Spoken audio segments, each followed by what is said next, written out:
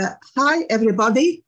I am Fatma Amer, the chair of the Viral Infection Working Group of the ISAC. The working group members are delighted to meet you today to discuss a very interesting and, let us say, a hot topic, which is mass gathering. Yes, mass gathering is now a new specialty of medicine. It's also known as event medicine, crowd medicine, and mass gathering health.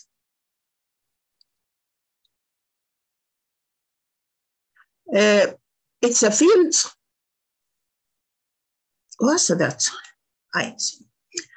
It's a field of medicine that explores the health effects or risks of mass gatherings and the strategies that contribute positively to effective health services delivery during these events.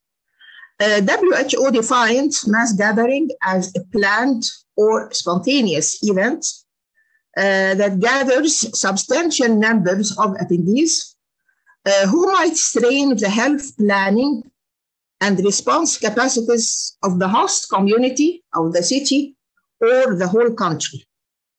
During mass gatherings, many risks threaten the participants' health due to the large influxes of people, many from countries with outbreak-prone infectious diseases. Second is the high degree of social mixing and crowd interactions. International mass gatherings can amplify the transmission of infectious disease, and infections can spread from the home to the host community during travel and from the event to the home community on return. Mass gatherings take many forms. Some are short-lived, others span days, even weeks. Some attracts a few thousands, others hundreds of thousands, and maybe millions. Mass gatherings take many forms. First is the large-scale religious pilgrimages, like the Muslims' Hajj and Umrah, and also the Indo-religious pilgrimage, the Kumbh Mela. It includes also sports events, like the World Cup competitions, and regional and national commemorative events. This is a national in Egypt, it's called Sharm el-Sheikh.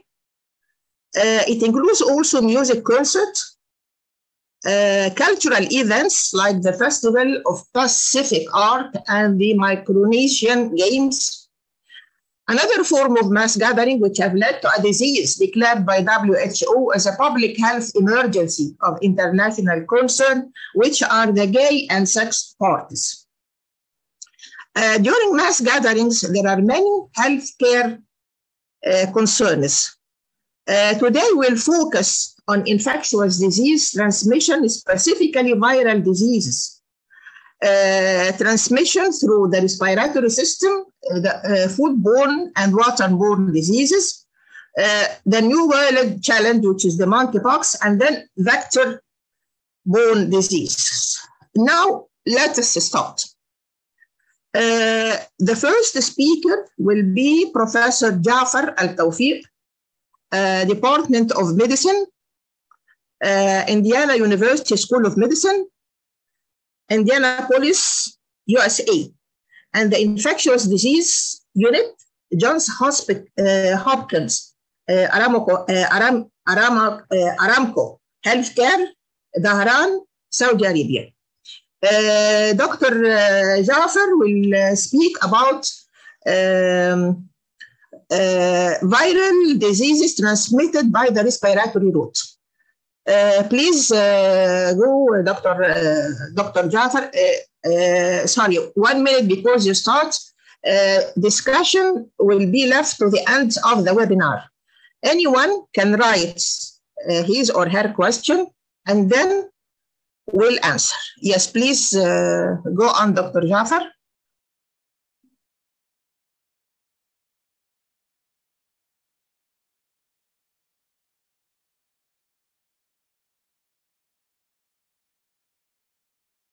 Thank you very much, Professor Amr and Isaac, for the kind invitation.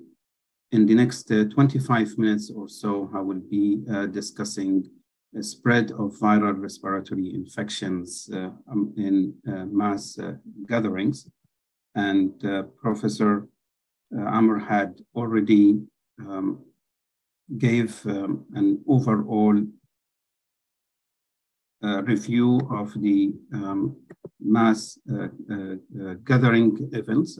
Before I start, I have nothing to disclose. The outline of the presentation, I will pick up from where Professor Amr had ended, which is introduction of the mass gathering. From there, I will discuss briefly some of the viral respiratory infections and some of the outbreaks related to those in mass gathering. And the third section will be describing some of the coronaviruses, mainly the Middle East respiratory syndrome coronavirus, and of course, the current COVID-19 pandemics in relation to mass gatherings. And before I end, I will discuss briefly some of the mitigation and control activities.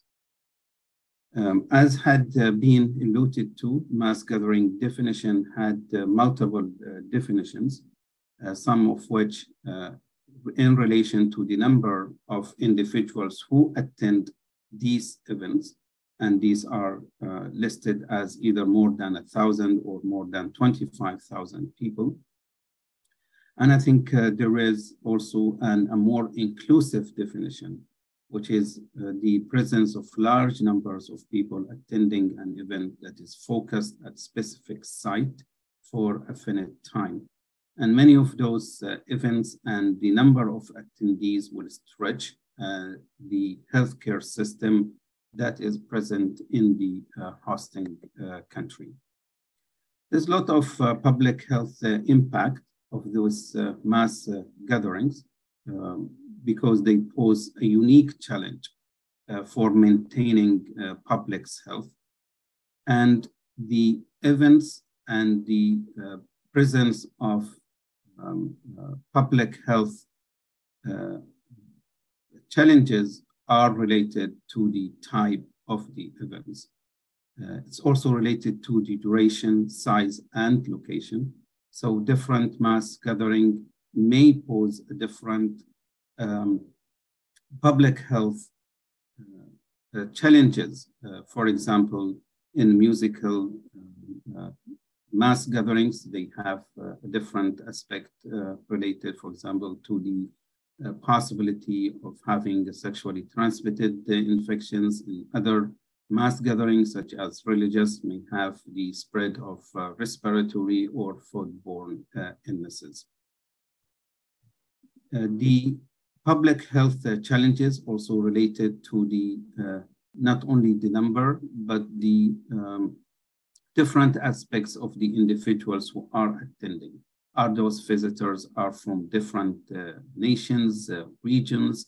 Are there cultures for the potential importation of infectious diseases into mass gatherings, and thus may become greater when those individuals leave the mass gatherings and go to their respective countries. So the challenges are either within the event of the mass gathering or after the mass gathering with individual leaving to their countries. The types of mass gathering can be classified as spontaneous or planned. Some of the spontaneous mass gathering we have seen, for example, attending funerals. We have seen the Pope's funeral in the past. Planned mass gathering can be further classified in those which are recurrent events but different location. So many of these sports games, the Olympics, World Cup, FIFA World Cup, these are recurrent events, but they are conducted in different locations and different countries. We have also a recurrent and planned events would take place in the same location, And Professor Amr had mentioned an example of that is the Muslim pilgrimage or the Hajj would take place in the holy cities in Saudi Arabia at specified time. And I will discuss some of the studies that had been conducted. And I think the Hajj is one of the mostly studied mass gathering so far. There are multiple emerging respiratory viruses that we had witnessed over the last 20 years or so. Some of those had made an impact in the mass gatherings, others did not result in infected individuals during mass gatherings. We have seen, for example, the H1N1 2009. We have seen the emergence of multiple influenza viruses and the emergence of Middle East respiratory syndrome coronavirus in 2012, as well as the recent emergence of the SARS-CoV-2, which is the causative agent of COVID.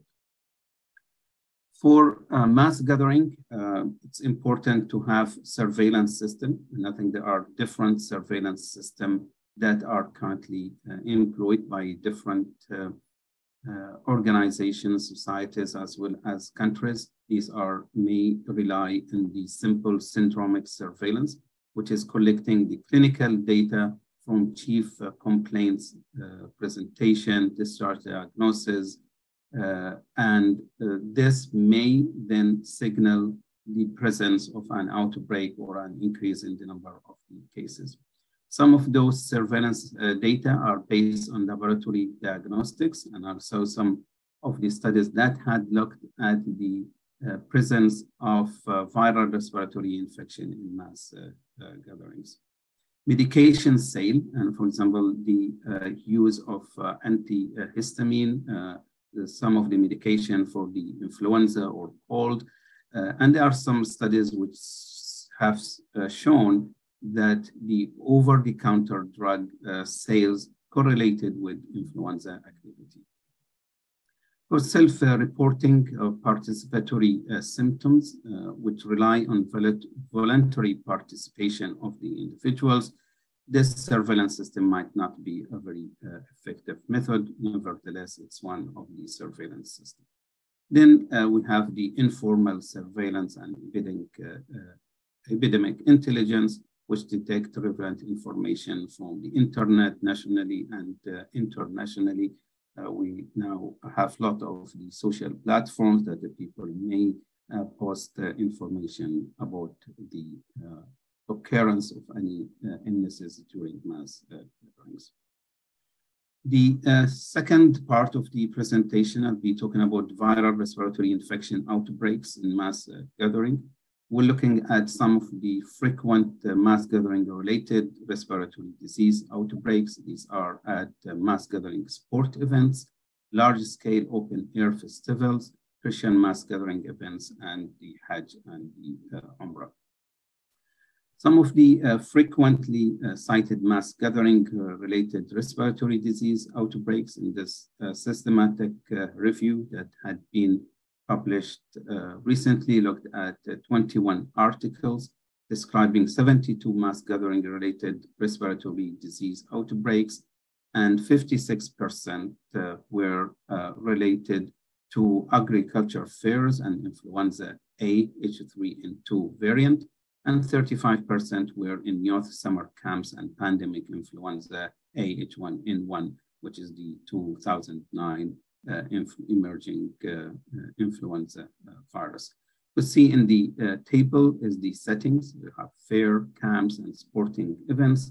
And we could see the pathogens are also variable from influenza, mumps, and measles. And we'll see these probably three common pathogens in subsequent studies.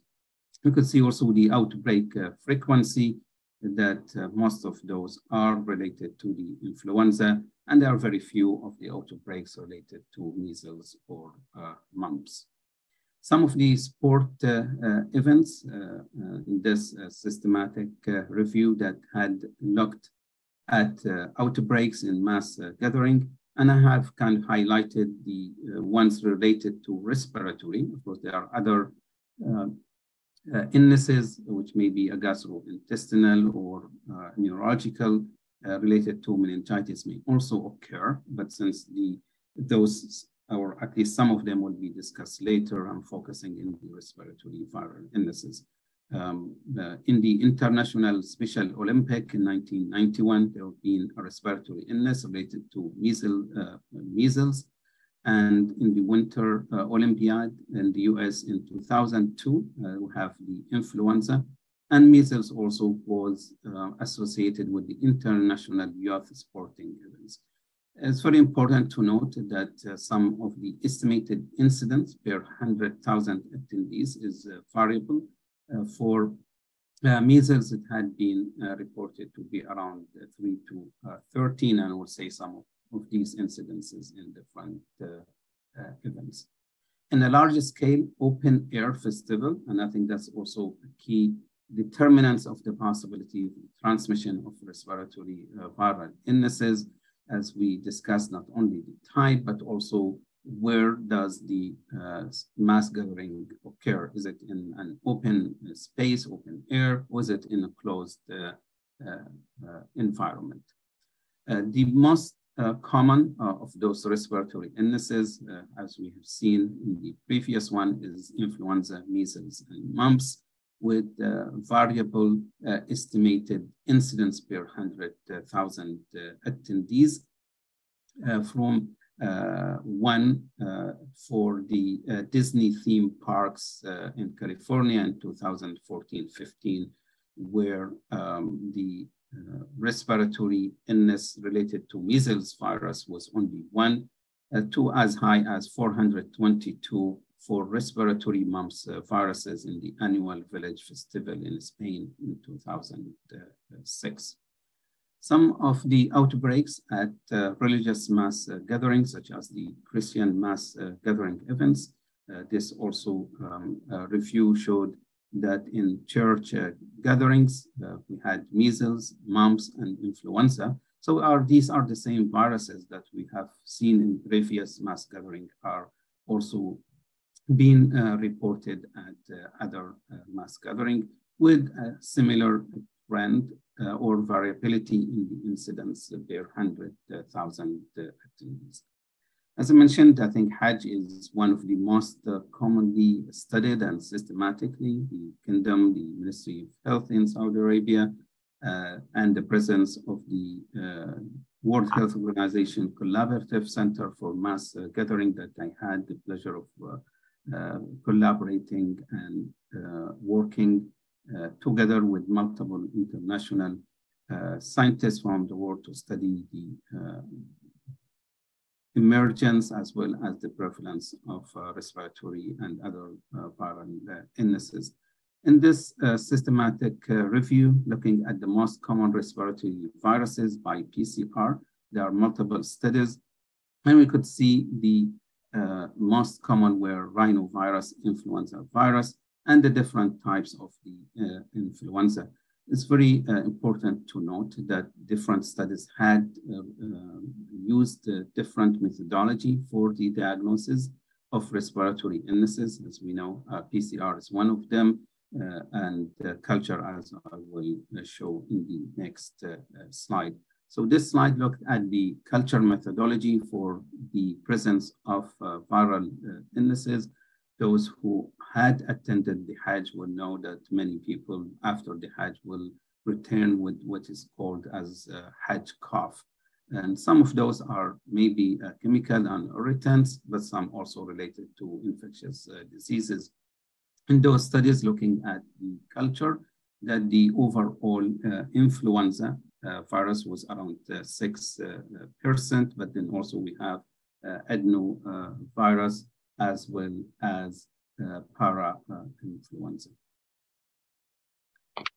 The presence of H1N1, I think that's created a lot of concern in 2009 when the H1N1 or swine flu had emerged, and the multiple studies had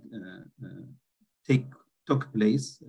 These are cross-sectional studies looking at different numbers of paragments, either returning to their returning to their countries from the Kingdom of Saudi Arabia. As you recall, we discussed that the public health challenges, not only for the hosting countries, but also for those individuals once they return from the mass gathering.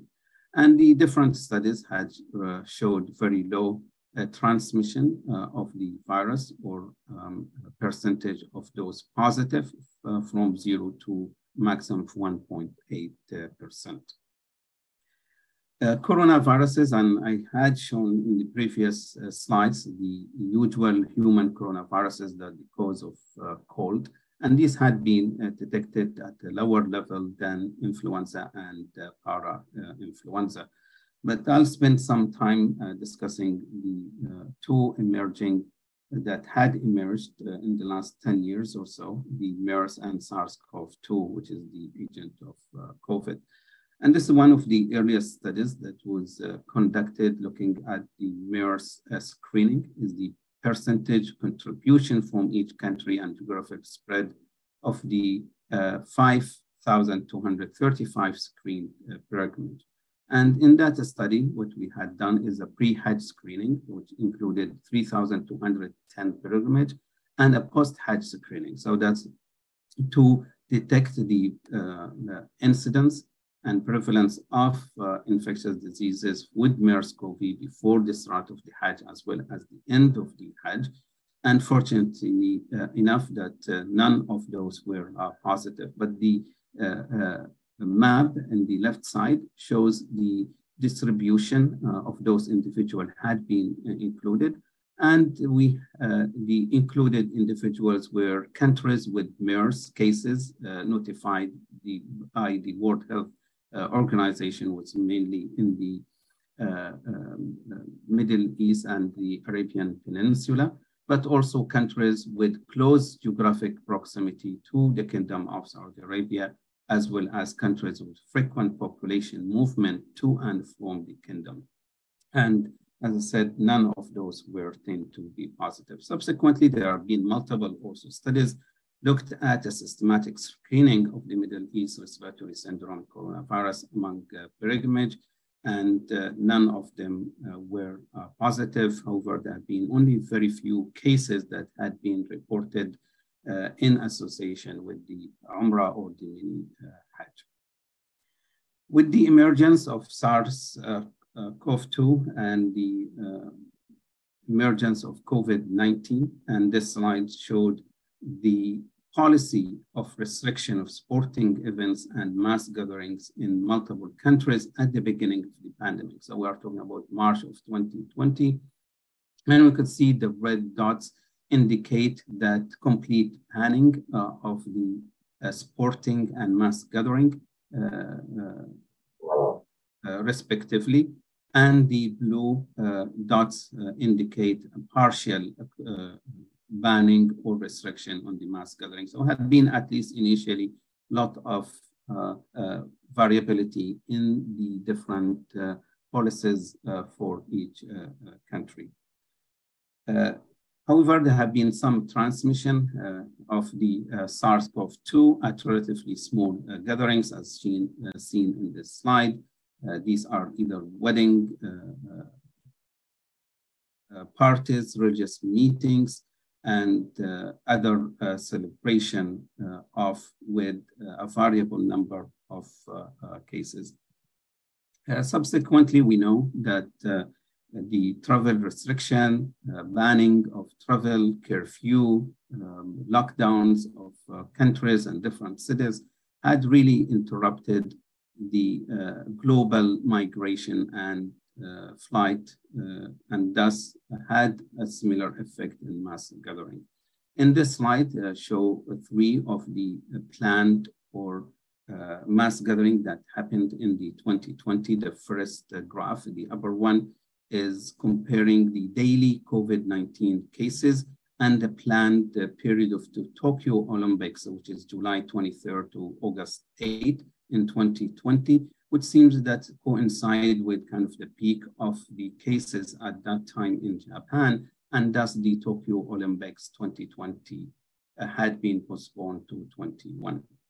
The middle diagram shows the daily COVID cases and the initial Hajj in July 28 to August 2nd in 2020. So that's the first Hajj during the COVID-19 pandemic. And we could see that it coincides with kind of a high number of cases in the kingdom, and thus multiple risk mitigation had took place, and the decision was to have a very limited Hajj pilgrimage.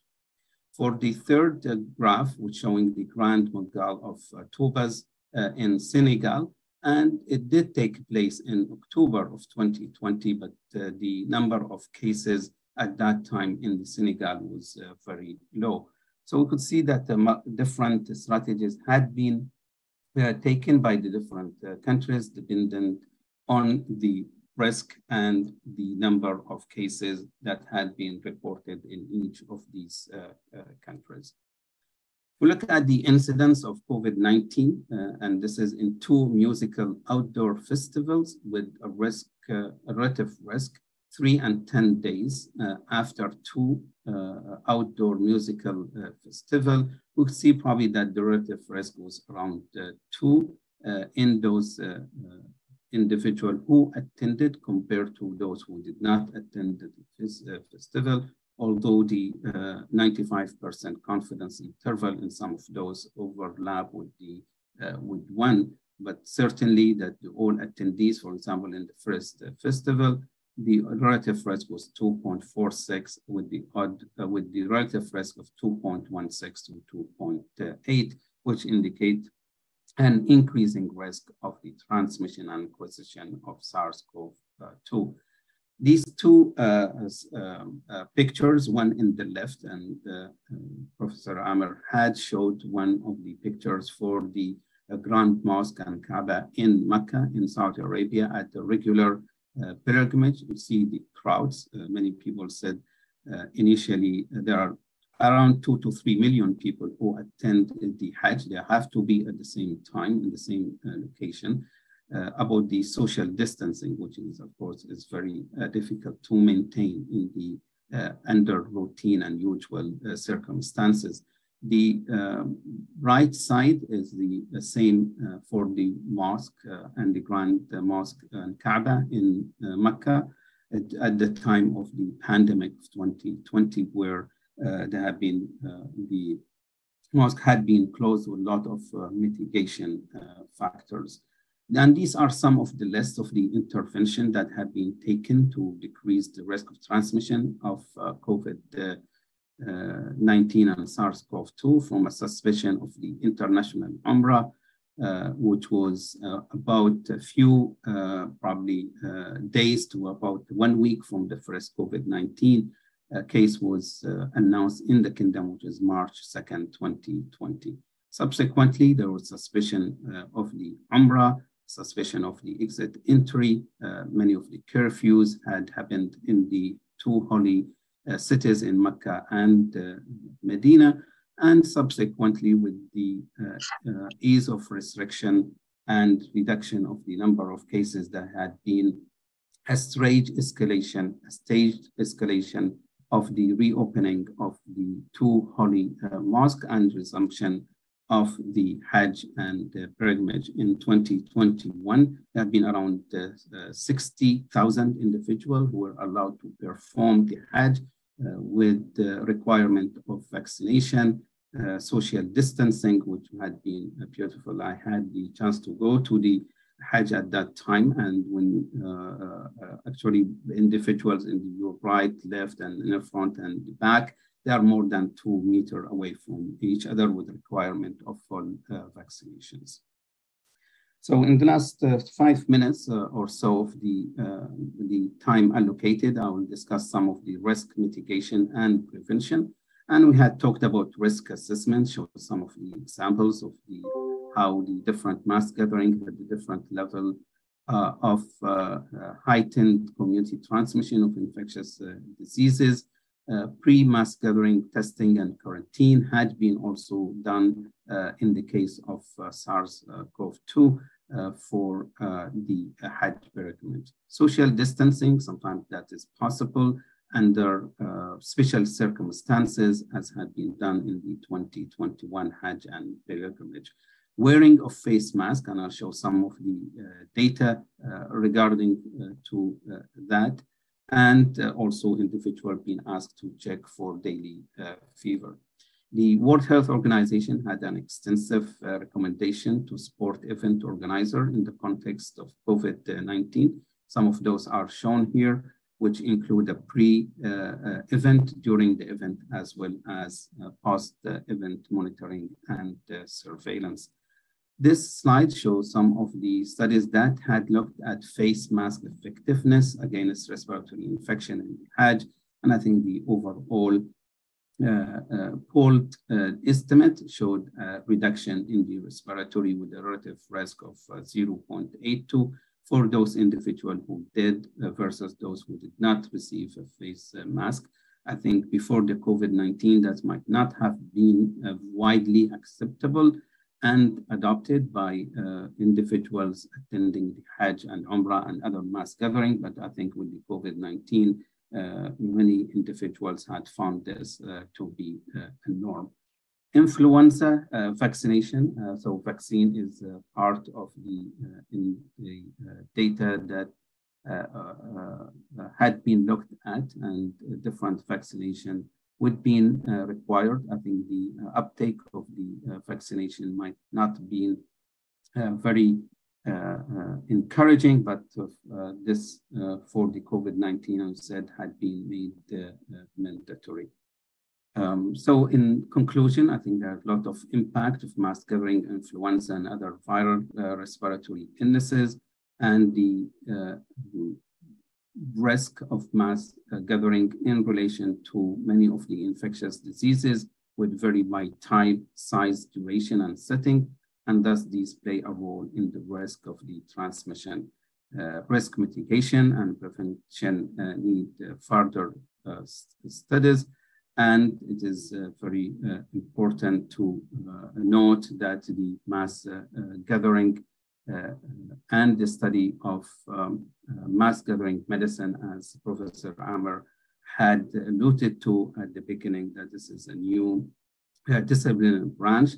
I had the chance to work with the father of mass gathering, Professor Ziad Memesh, who had been key in the fostering many of those studies, and the thanks will go to him, as well as the rest of the individuals in the Kingdom of Saudi Arabia who worked in the WHO Collaborative Center, as well as international investigators around the world who also helped in many of those studies that had been mentioned. With that, I conclude, and thank you very much.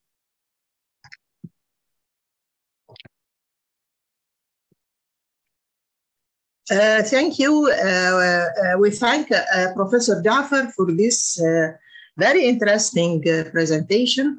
And also we thank Professor Ziad Memesh, who is the key person in the development of the mass gathering and turning it into a separate branch of medicine. Any question, please, if one has any question, please write this and we'll answer at the end of the webinar. The second, now I have the pleasure to introduce the second speaker, who is Professor Alfonso Rodriguez. Alfonso is a faculty and senior researcher at Columbia and Peru Universities, president of Colombian Association of Infectious Disease, and the editor-in-chief of the Journal of Travel Medicine and Infectious Disease. Professor Alfonso will talk about the coming challenge during mass gatherings, whether it is a challenge or not, the monkeypox. Please, Dr. Moral, go on.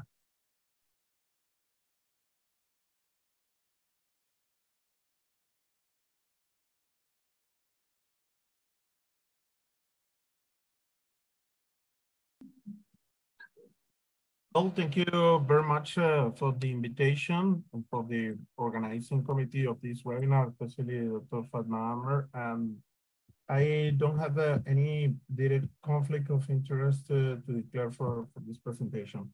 After the comments of Dr. Yafar, it's interesting to consider different specific challenges for the mass gathering, especially many of the mass gatherings that are actually coming in the next few weeks and months. And I would like to start precisely considering sports mass gatherings, such as is the case of the FIFA World Cup.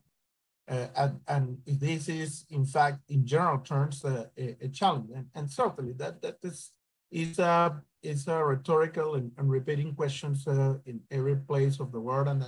And here in Latin America, I would like also to share some of the experience regarding that. We have experienced that kind of situation regarding the risks and the challenges that present, for example, the FIFA World Cup in 2014 in Brazil, and the risk not only for arrival of people with potential infectious diseases, but especially when celebrating, for example, such kind of mass gathering in endemic areas for different infectious diseases, in these cases, for example, tropical diseases such as yellow fever, malaria, leishmaniasis, among others. And this has been also the case in other mass gatherings events that can be include not only Olympics, but for example, regional events such as the Pan American Games that, for example, in 2019 were celebrated in Peru.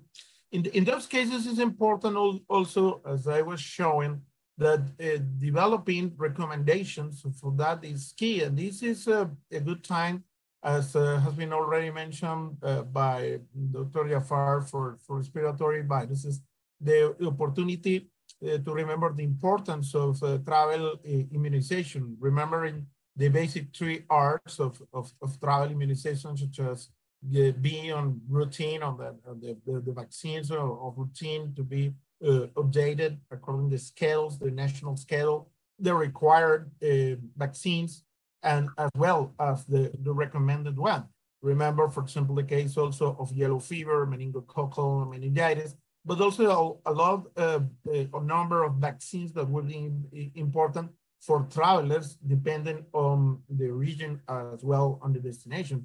And in this case, will be also important to consider right now in high-risk groups the possibility to monkeypox vaccination, as is the case, for example, or the LGBTI community, as we may discuss later.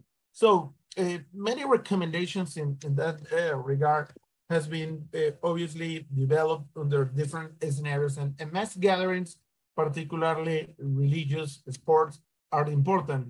Here, for example, in Latin America, Holy Week or recent events such as the world journey of the Catholic Youth has been quite important over the past few years. Right now, with the FIFA World Cup ahead in few days, actually less than a month, this is important to consider the risk and the challenges for that, because it's estimated that more than 1 million people from all continents obviously are expected to visit Qatar over the next few days. And again, over the past days and weeks, this was a question in the headlines of different newspapers regarding monkeypox emergence, that before May 22 was not a matter of concern outside Africa, and all disease and all zoonotic and all viral zoonotic disease in Africa over decades, but right now spreading all over the world. And this was the question, if it was time to worry or to ignore. But as many people know, and Dr. Fatma introduced in the initial presentation, on July 23 this year, the World Health Organization declared this as a public health emergency of international concern for multiple reasons, especially for the relatively rapid dissemination over not only European countries, but also North America, later Latin America, and in many places of the world. Probably an evolution of the virus with the potential clade trait that is still under study with a particular BU1 lineage that is currently predominating all over the world. And obviously, due to travel and globalization, a significant spread all over the world that in May of this year compromised the report in less than 2 weeks due to 13 countries, especially in Europe, with this figure that you will see where we were in June, and right now with over 74,000 cases that have been confirmed outside Africa, especially in Europe, especially in North America. But right now, as I mentioned, Latin America, in other African countries, in some countries in Middle East with less number of cases, as well in Southeast Asia. And this is an interesting map with the cases right now, because as you will see, most of the cases are probably on the origin of travelers to Qatar, which have reported so far only 5 cases. But right now, we'll receive travelers and people visiting from European countries, from the United States, from Brazil, that are presented most of the 85, 90% of the world reported cases, especially the case of United States, the first in the world in number of reported cases, as well the case, for example, of Brazil, that both are very important in terms of the visitors to Qatar related to the importance of tourism in the United States, and even the importance of the fans, of the soccer fans from Brazil going actually to Qatar as well from European countries. At the moment that monkeypox is still not clear, many aspects related, for example, with specific patterns of epidemiology, as I will discuss, for example, the basic reproduction number. But what is clear, especially in May and June, is that multitudinary parade parties, parade celebrations, for example, in Europe, in Portugal, in Spain, in Gran Canaria as well, in Belgium, among other countries, has been important in the spreading of monkeypox.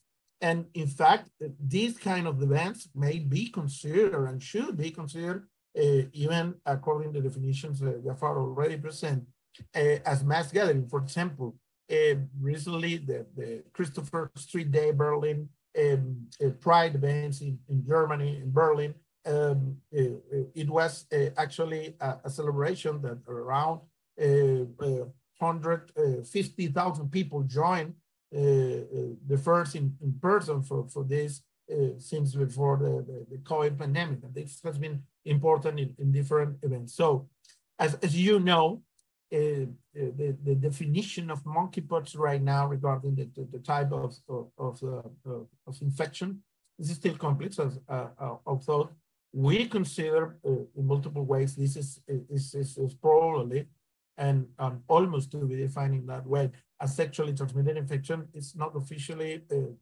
that, but it's important that although occurred mainly during sexual activity, is not only related to the classical ways also of transmission related to sexual fluids, as I will show. But it's important in terms of prevention, education, and promotion that has been deployed by World Health Organization and health authorities in many of those, for example, Pride celebrations in Europe and elsewhere. Obviously, this is not the kind of event that already Jafar present, which is not respiratory. The transmission is completely different. It's close contact, and it's not an aerosolized virus, in which what is important right now, this kind of experience that have been investigating the sexual networks and the importance of close contacts, including the possibility of this during mass gathering, as has been for example, investigating this preprint that indicates that probably a high number of group contacts, more than 30 or more than 8 close contacts, engaging in sexual contact are important in such kind of event in order to be a potential amplifying event. And as was referred by Dr. Jafar, also in this editorial, it's important to consider this as a new challenge. Indeed, it is a challenge under certain circumstances that we may discuss later, but certainly will be, for example, more challenging the mass gathering sport events such as the FIFA World Cup in Qatar in the next few days, considering this situation globally with monkeypox. As I mentioned, not only sport players, football players, but fans would arrive from US and Western European countries mainly, where most of the disease is occurring. And it's important that the Qatar healthcare workers may be not sufficiently trained and prepared to identify this condition in early stage. In fact, there have been very few cases and no experience on that at all. But certainly, the WHO preparedness is trying to make the proper advocacy in general terms for the healthy World Cup, regardless, probably not too much specific for certain infectious conditions, including monkeypox. Certainly, there is a need for mass training of the medical staff and all involved in event management, and that will identify or trace the infection early, which is key in order to isolate patients. And in this context, also surveillance is important of the use of an appropriate updated case definition related to the current clinical presentation of monkeypox. As Jafar also referred in this editorial with Dr. Katan and Memish, it's important to consider that the ability to rapidly detect the cases, the cluster, the source of the infection, to remember what I mentioned regarding the clinical presentation, which is genital particularly, and for that also the consequence in terms of monitoring and the isolation for 21 days of confirmed cases. Nevertheless, as I mentioned, probably regarding the project that developed the World Health Organization, is not too much focus on these risks related to monkeypox. But in the past, for example, it has been focused more in other health issues. And regarding the preparation, some studies, for example, in Kuwait, in Saudi Arabia, have demonstrated that there is a low level of knowledge and awareness among those interviewed regarding monkeypox in these countries in the Middle East. Obviously, this is not in Qatar, but it's an proxy. And there are no studies about that also in Qatar that will be important to understand the preparedness of the medical population in the country to attend possible cases of monkeypox. At the same time, as I mentioned, this has been the trend with predominantly male, adult males, sexually active men who have sex with men, presented genital ulcerative rash at the genital lesions, and with the growing evidence related to sexual involvement, as well the sexual detection of the virus in semen, particularly in multiple studies, especially in Europe, Germany, and Italy. Growing the questions regarding this, this is a possibly sexually transmitted pathogen, where recently some systematic reviews have been also addressed this possibility with common factors related to the sexually transmitted infections, co-infections occurring in HIV population, especially with the high detection of the virus in semen or seminal fluids. This recent systematic review showing that in those assessed the overall positivity rate of monkeypox virus in seminal specimen is around 78%. So raising this question that has been also present probably in other possibility virus. And at the same time, with some studies now in non-human primates suggesting this possibility. So in the differential diagnosis, when assessing this, this is important to consider this kind of trend in the clinical presentation, the sexually transmitted infection, the possibility of co-infections with monkeypox, but also I would like to highlight the importance of some aspects that have not enough others, such as the detection of the virus in certain surfaces, such as, for example, in hospitals, as well in household environments from patients with confirmed monkeypox that has been recently reported. Even this interesting preprint that is still no regarding the role in terms of public health, instead only be a proxy of the situation regarding the evolution of the case for the detection of the virus in sewer sheds, in wastewater, water in France has been interesting for monkeypox.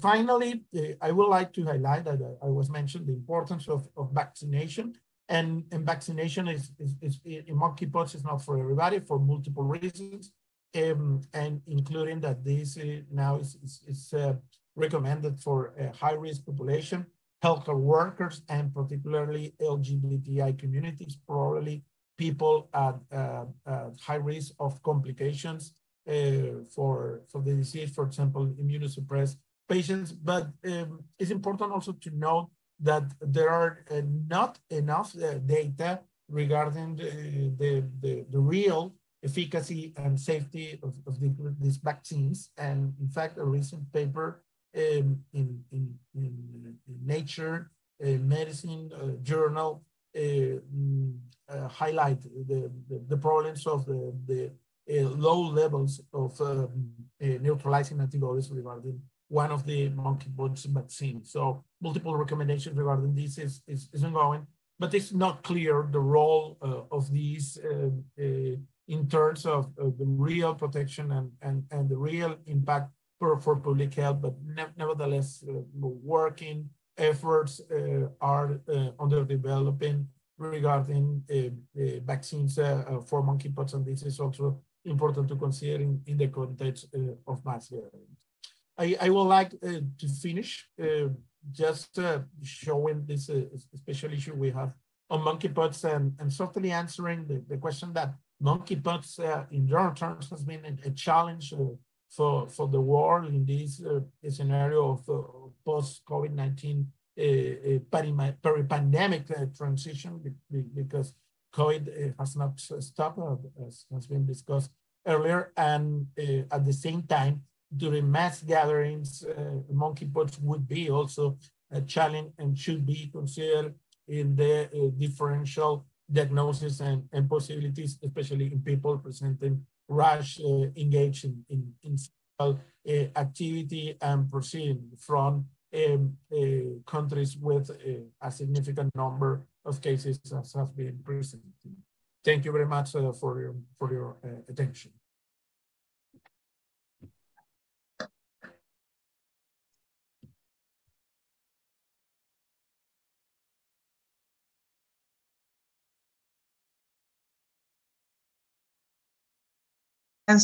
And really very useful presentation in the current time, in this time we are living now. Thank you, Doctor. Now the next speech, the next speaker is Dr. Anusha Rohit. She is the head of the Department of Microbiology and SR consultant, and the chair of the Infection Control Committee from Madras Medical Mission in India. Please, Dr. Go ahead, please.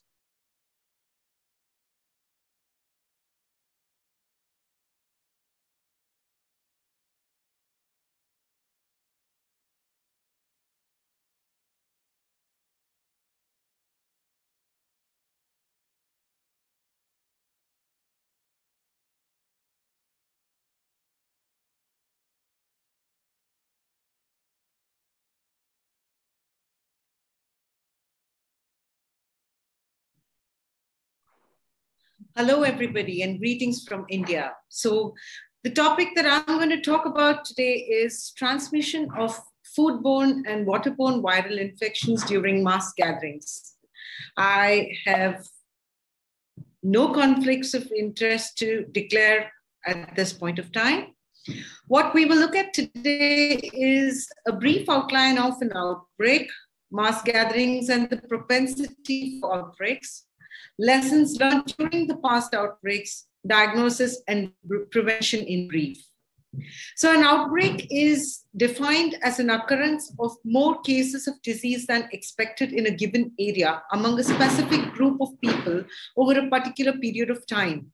And a mass gathering is an ideal setting for an outbreak to actually take place. But does it all get reported? Probably only the tip of the iceberg is what we see in those reported as outbreaks in mass gatherings, because the number of exposed are extremely high. There is also, if you look at the chain of transmission, infected people there who may manifest the disease, few of whom seek medical attention. Some of them may have a confirmed diagnosis with a positive specimen, and only those get reported. So many times the investigation of an outbreak requires basic public health knowledge, basic concepts on epidemiology, sources of specialized information like textbooks or specialist knowledge, knowledge of the environment, laboratory testing, which may not be always available, and most importantly, common sense. So how do you identify an outbreak? An outbreak generally maybe comes to attention by the reporting of astute individuals who understand that it is a reportable disease, and reporting a disease early may help to stem the outbreak early on. Or it could be through public health surveillance systems that collect data on reportable diseases. But why do you really need to investigate an outbreak? Because the primary reason for conducting it is to identify the source, to establish control and institute measures that will prevent further episodes of the disease. So what are the steps in an outbreak management? It would be first preparing for the investigation, verifying the diagnosis to establish the existence of an outbreak, establishing a case definition and finding cases, conducting descriptive epidemiology on all the characteristics, developing a hypothesis upon the source and the cause of the infection, evaluating the hypothesis, implementing control measures, and communicating findings. Now, these steps may be easy to do it in a controlled setting, but in an uncontrolled setting like a mass gathering, it requires a lot more planning and a lot more use of technology. So if we look at the future of outbreak definitions and the way we would identify outbreaks, especially in mass gatherings, with the COVID-19 outbreak or pandemic, we have seen web-based real-time global alert platforms being used. You'd also see complex pathogen detection platforms being used in laboratories in real-time basis. The case definitions are modified time to time based on the way the rapidity of the spread. Virtual contact and follow-up happens eventually in terms of data collection from the case and contacts. Real-time modeling and sequencing from open sources because data is now easily available. Evidence-based control measures are put in place.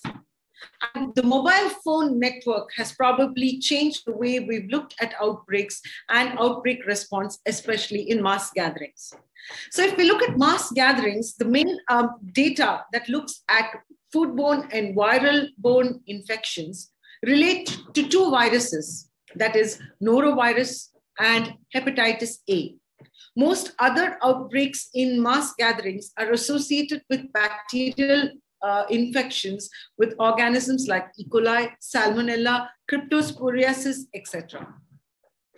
So if we look at the epidemic curve of generally a foodborne outbreak, you will see that the peak of the cases is when it's closer to the incubation period being short and sudden increase in the number of cases that occurs early in the disease, with the number of people reporting the disease going down as time goes. So the acuteness of the reporting is when it is important to have very, very good surveillance methods to detect it early.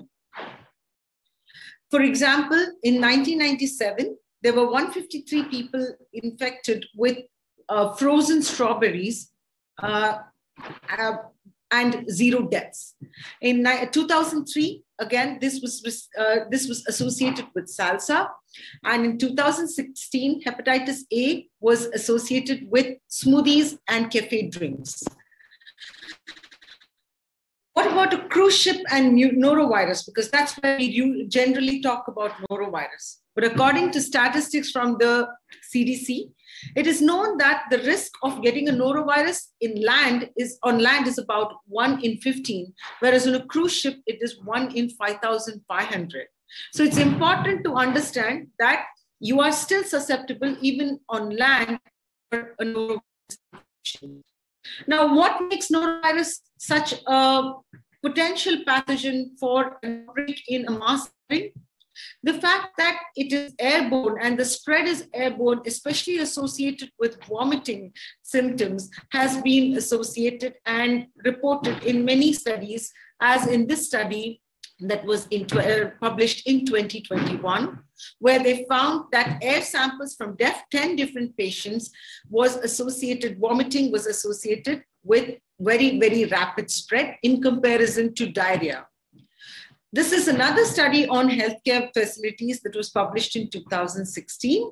And this study also concluded that even hallways and common areas away from the patient rooms could have positive air samples detected with norovirus, ranging from 1.5 into 10 power 1 to 5.43 into 10 power 2 genome per meter cube.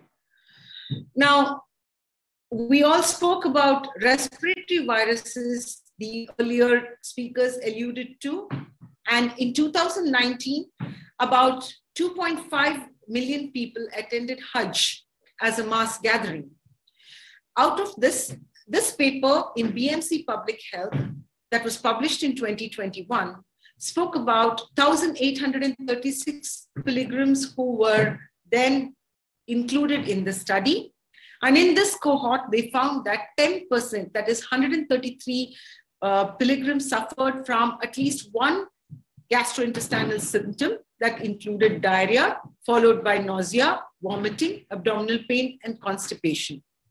So despite the improvements in services, food safety, water management, hygiene standards, gastrointestinal diseases and food poisoning outbreaks and diarrhea continue to occur among pilgrims in the Hajj. Another paper published in Travel Medicine also spoke about the compliance with hand hygiene rules. Even if explained to patients, there was still a prevalence of diarrhea ranging from 1.1 to 23.3% in 14 studies that looked at 262,999 pilgrims from various countries between 2002 and 2013 in Hajj.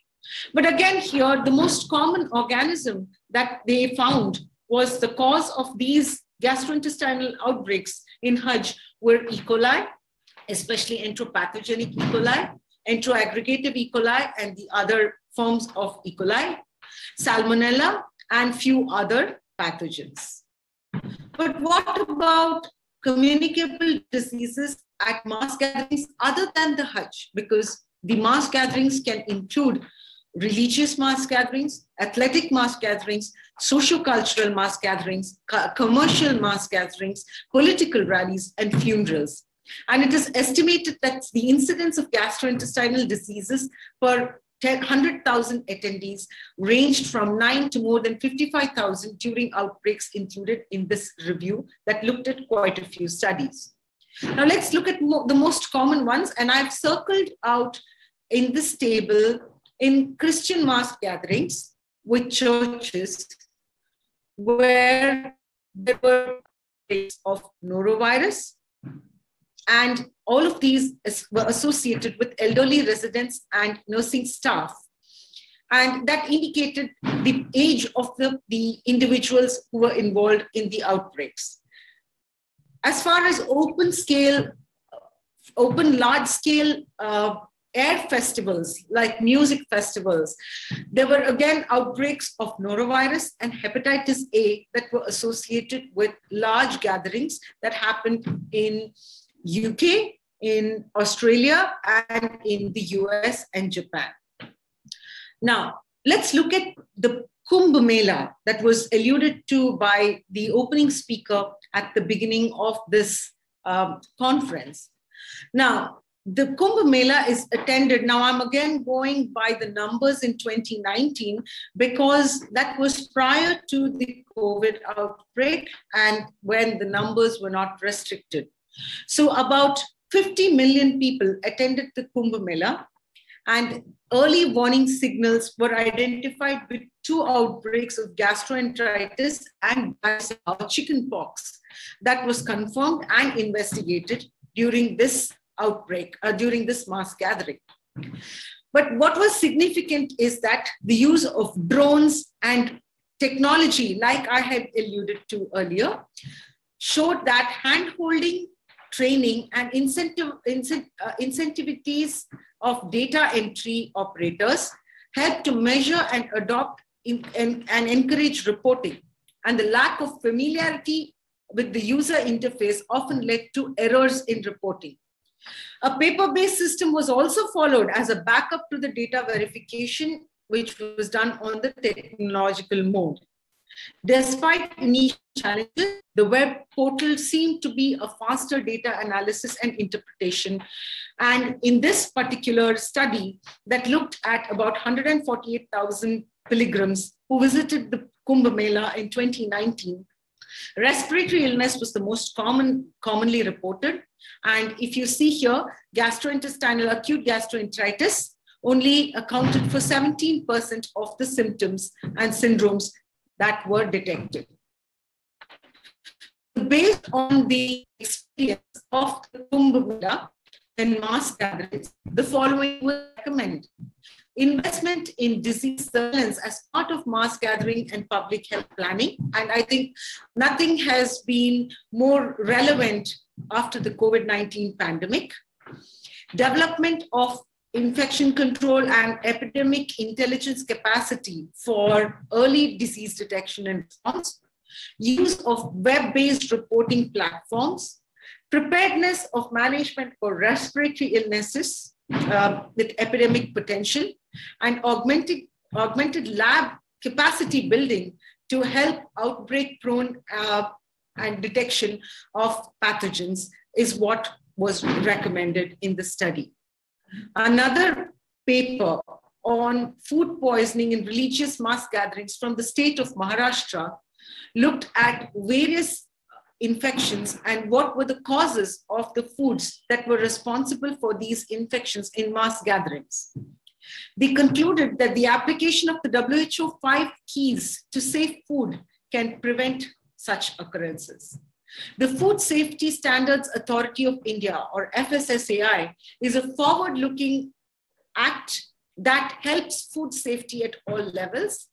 And it is also bringing into its forte religious gatherings and also including prasad or the langar or the blessings that under the preview and comprehensively addresses this issue. Now, this particular paper also looks at what are the most common foods that are associated with these kinds of outbreaks, and found that grains and beans are more common, followed by fruits and vegetables. So what it concludes is many of the times grains and beans are cooked, but the contamination can probably have happened post-cooking during storage, and the temperature of storage needs to be specified. Again, if you look at foodborne viral outbreaks associated with frozen produce, again, the two organisms that stood out among the viruses were the norovirus and the hepatitis A virus. And if you look at the graph on the A pattern, you will see generally that norovirus is the most common, followed by those. When you look at only the number of cases, again, norovirus is more common than hepatitis A. Distribution of norovirus and reported hepatitis A across the world is shown in this picture, where you see many a times it is in Europe, US, Canada, and Australia that has been reported. So disease diagnosis and surveillance is very important. So you have to have syndromic surveillance, that is gastrointestinal diseases. You will have to have laboratory capacity to diagnose pathogens in a timely manner, reporting instruments and timely data transmission to responsible health authorities, whether local, intermediate, or at a national level, structured forms and clinical reporting of hospitalized cases. Analysis systems of data from syndromic surveillance needs to be established, and definition of alert threshold for syndromic surveillance also needs to be established. I'd like to explain our experience with a small outbreak that happened in our hospital nursing hostel that houses about 250 nurses. In the winter of 2019, not that India has, South India has a very, very mild winter, but 94 nurses came down with with gastrointestinal symptoms such as nausea, vomiting, diarrhea, fever, abdominal pain, giddiness, abdominal distension, and many of them had overlapping symptoms. This outbreak ranged from the 22nd of October, and the outbreak was concluded on the 4th of November. Most of the cases happened between the 22nd to the 26th of October, with a small spike that happened on the 28th of October. Now, what we did was immediate testing, and PCR helped us identify sapoviruses and norovirus as the possible cause of the outbreak. Now, if you see the paper and the picture on the right, you will see that with noroviral gastroenteritis, you may also have a lot of sapoviruses that also overlap with these, and hence diagnosis becomes complicated. The outbreak ended on the 4th of November with the following recommendations from the Hospital Infection Control Committee. That is, hand washing area for the food handlers was identified and kept separate from the rest of the washing. Floor mops to be dried separately. Utensil washing also had to be in a separate area. Soap solutions to be provided in all hand washing areas. We also had provision for clothes drying to be provided in the terrace because aerosols were everywhere and we did not want the clothes to be drying in common areas. The drinking water tap that was outside the washroom, or rather near the washroom in the corridor, was moved to a separate area, again, because we knew that the corridor also will have aerosols. Bathrooms and toilets were kept closed at all times, and also we started hypochlorite washing of the bathroom after every use, and this probably helped us stem the outbreak. What about prevention? So there are various methods of inactivation of foodborne viruses like UV treatment or gaseous ozone or a combination of levulinic acid and sodium dodecyl sulfate, but none of them have proven to be adequate individually. And hence a combination of different inactivation methods may be required to inactivate these foodborne viruses. So to conclude, I think we just have to stick with the basics. That is the WHO's 5 keys to safer food. Key number 1 would be to keep clean. That is thoroughly wash raw fruits and vegetables with tap water. Keep hands, kitchen and chopping boards clean at all times. Separate raw foods from cooked foods. So we do not mix raw foods and ready-to-eat foods. And you also do not mix raw meat, fish, and raw vegetables.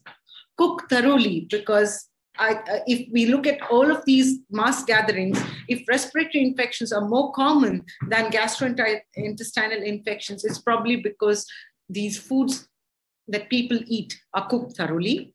So be it meat, poultry, seafood, or shellfish, it's not really good to reheat all leftovers until they're steaming hot. Food at safe temperatures, so refrigerate within 2 hours of preparation. Never defrost food at room temperature, defrost food in the refrigerator and cold water or in the microwave.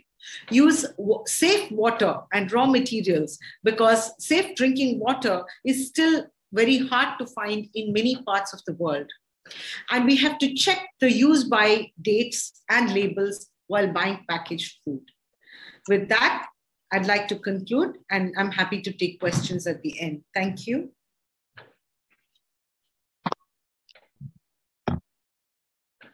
We thank you, Doctor, for all the information you provided. Really, it's very interesting presentation. Thank you. Now the last speaker is the Associate Professor, Dr. Habtash, my student. She is in the Zagreb Faculty of Medicine in Egypt. She is an infection prevention and control consultant and is a certified trainer, international certified trainer, and a member of the ISAT viral infection working group. She will talk about vector-borne viral diseases disseminated during mass gatherings. Yes, go ahead, please.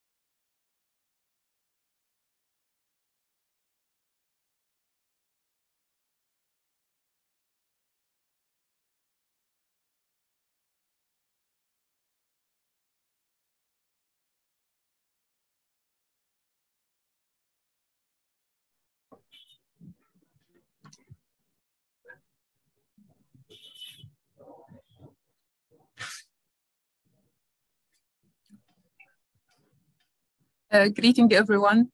Glad to be here with you. Thank you, Professor Fatma Amer, my dear professor, for invitation for this exact valuable webinar, which we will discuss the vector-borne viral infection during mass gathering.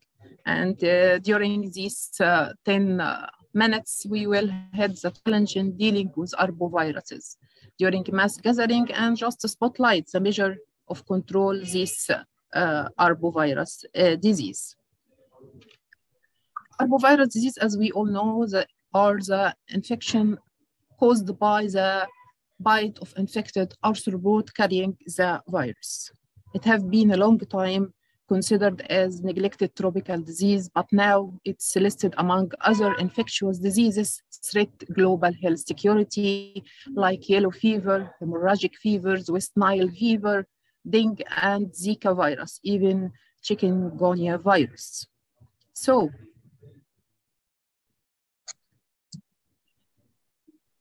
they have a wide range of clinical presentation, ranging from asymptomatic viral infection, transient influenza-like symptoms, and severe consequences may occur from viral infection, like hemorrhagic fevers, encephalitis, Guillain-Barré syndrome. Even Zika virus can cause microcephaly. In addition, there is an overlapping of clinical presentation among those arbovirus families, which are all part of the RNA virus families, 6 different taxonomic families. Different arthropod can be a vector, mosquito, ticks, sandflies, and others. Recalling that they are RNA viruses with high mutation rate, taking proof reading, they have enhanced host ranges, virulence, they have vector shift ability, like Zika virus now can infect calyx, and rapid adaptation to environmental changes once it introduced to a new environment. So what are the challenges we meet from these RNA families? In fact, mass gathering will contribute to the arbovirus global distribution. Mass gathering will hit every corner of the epidemiological triangle, will introduce the vector to a receptive area. It's documented that mosquito and arthropod can go with air transport, not only transporting the vectors, we are transporting infected host to the mass gathering, mixing them with the suitable host.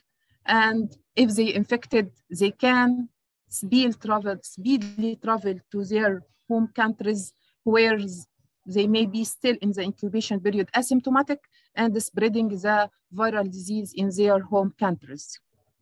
Another problem in mass gathering when a new virus is introduced from the arbovirus family is that the healthcare facilities and the staff might not recognize the symptomatic patient. So this is an example of what happened in 1940 World Cup football. Zika virus was introduced to Brazil from the endemic areas with the attendee of the football game. Another example of the mass gathering introducing Zika to Europe. The attendee of sport activities come back to Europe carrying Zika virus, where they have Asian tiger mosquito welcoming the Zika and establishing Zika in Europe, and microcephaly cases begins to be reported. Another example happened in Cricket World Cup 2007. Here in the Caribbean, they are endemic with dengue and yellow fever. That indicates that there is a vector, there is an ecological receptive area. The attendee of the Cricket World coming from Indian Ocean region, they have chikungunya virus, and again, the vector have a big welcome to chikungunya virus in the Caribbean. Another challenge we could face from arbovirus is the rapid evolving the transmission mode studies. Sure, it's a vector-borne disease. However, there is other important mustn't be overlooked during the control program, like sexual transmission. There is a paradigm shift in the model of transmission for arboviruses. Long ago, there is a traditional model for being the symptomatic transmission is responsible for the outbreaks and the main transmission. Now, the asymptomatic transmission proved to be 10 or more times more likely to be effectively transmit the arthropod. And this applies well to the mass gathering. We just know that sick people with fever won't attend the Olympics. Who will attend the asymptomatic? As Dr. Jafar said, there is a symptomatic surveillance. We here should upgrade the symptomatic surveillance, syndromic surveillance into upper grade lab surveillance. Should be another parallel paradigm shift. Another challenge is that mass gathering is not a mix of people only. It's a mix of arbovirus infection. Co-circulation and co-infection must be anticipated in any mass gathering. It's well documented in this family, and may delay diagnosis, mask diagnosis, and affect the infection prevention strategies. These three fellows, dengue, Zika, and chikungunya virus, share the same economic, biological, and ecological factors. So if you are a country of one of these, you can anticipate that in your event, you may circulating the other fellows. Search for them. Another challenge is media and political pressure. Voices of canceling mass gathering or event from media, or even postponing the event in response to an outbreak of arbovirus may affect the event occurring. So how we can respond to this pressure? Only by strong risk communication system, firm evidence-based risk management strategy to respond wisely to this pressure. At last, the challenge is that there is no one for all solution. Every mass gathering is a dynamic event. So you should, in your prevention strategies, you should study each of these factors. What is the event characteristic? When will be held? In the rainy season or dry season? Is the breeding season of the vector or not? You should study well with deep surveillance system for the host country ecological system. How will the attendee behave if they have a sexual transmission, have sexual activity or not, young age or younger age? They have susceptibility or they have been vaccinated like yellow viral vaccines, they are immune. All this must be kept in mind while we are preparing for control measure of arbovirus during any mass gathering. There is no one solution for all. So it's just a mix between mass gathering medicine. It's a newly added branch in its infancy. However, we can advantage of the experience of arbovirus management long ago. Together, we can merge to give the strategies of prevention. This is an example where the prevention strategies give an effective measure against arbovirus infection.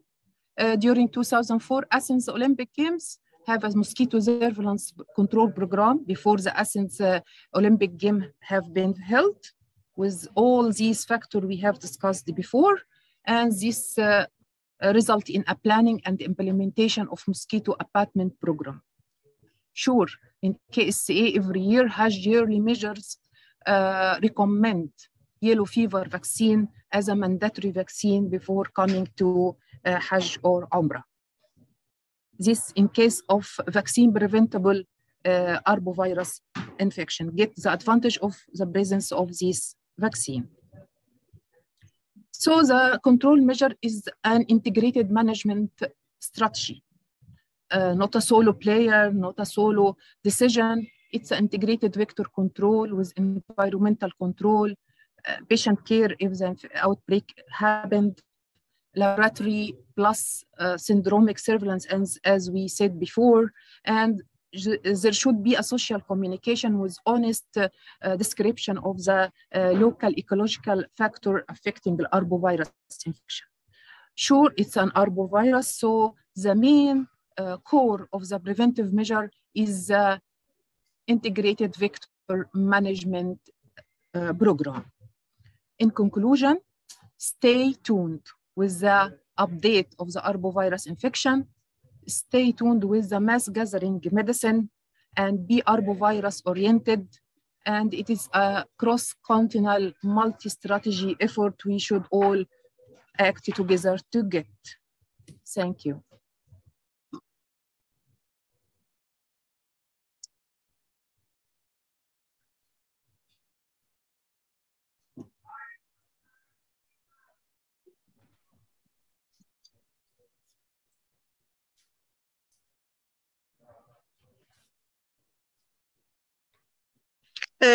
Thank you, Rahab, for this concise but very explanatory presentation.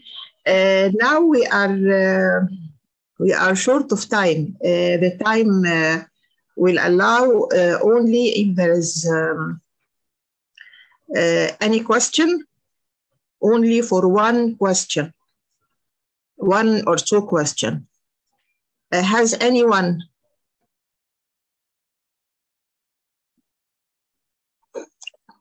Okay, let me ask, I will ask. I have two questions. First, Dr. Moral, as you are worried about the transmission of monkeypox during the Qatar World Cup competition, I think maybe the virus is present everywhere, but it needs a very close contact, very close contact to disseminate.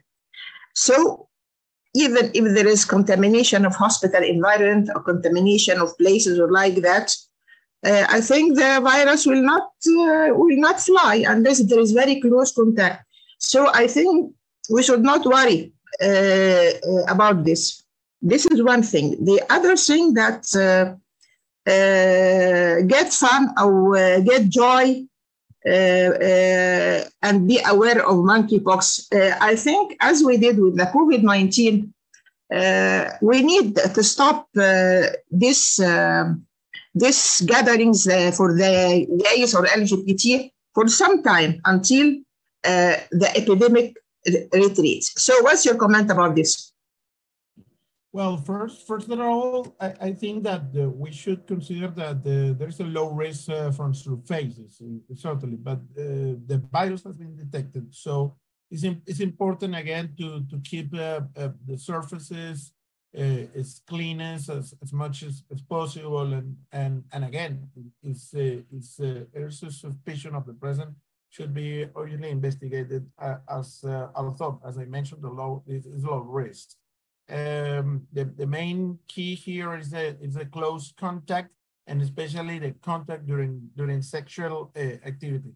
And connected to your second comment, then it's important to consider also the recommendations that even the World Health Organization has been made regarding the decrease in the sexual activity, not only in the LGBTI community, but in general in race sexual activities that has been advised over the last few weeks and months. And this also includes the importance on such mass gatherings that although we know that, for example, Pride celebrations and events have been important. Also, sexual activity occurred during tourists and in other different type of mass gatherings, including, for example, sports mass gatherings. And this is important also to consider in different settings in order to educate and to promote and to raise awareness regarding the risk of monkeypox during such mass gatherings. Okay, thank you. The last question for Dr. Rohit. For Dr. Rohit, don't you have for the gatherings and like the pilgrimages of Kumbh Mela, don't you have a condition to get the hepatitis A vaccine before attendance, or do you have a compulsory vaccination system for hepatitis A in India, or you don't? So hepatitis A vaccine has been recommended, especially as part of a lot of healthcare worker facilities in India, including the National Accreditation for Healthcare Facilities and Hospitals. But it is also included in pediatric vaccination. But as a requirement for the Kumbh Mela, it has not yet been a requirement. But I think there are recommendations for moving towards that. We do not have right now a rule that the Kumbh Mela attendees have to be vaccinated with hepatitis A as yet. Okay, thank you. Now the time is over. We thank all the speakers for their talks, for their very interesting talks. We thank them all. We know that mass gatherings, they are frequent activities for various purposes. And every one of us has practiced being a part of this mass gathering. It's not possible to stop, but appropriate strategies should be implemented to mitigate infectious hazard related to mass gatherings. Those strategies should be implemented at individual level, community level, at cities level, countries level, or at a whole world level. Thank you all for your being with us, and goodbye. Thank you. Thank you very much.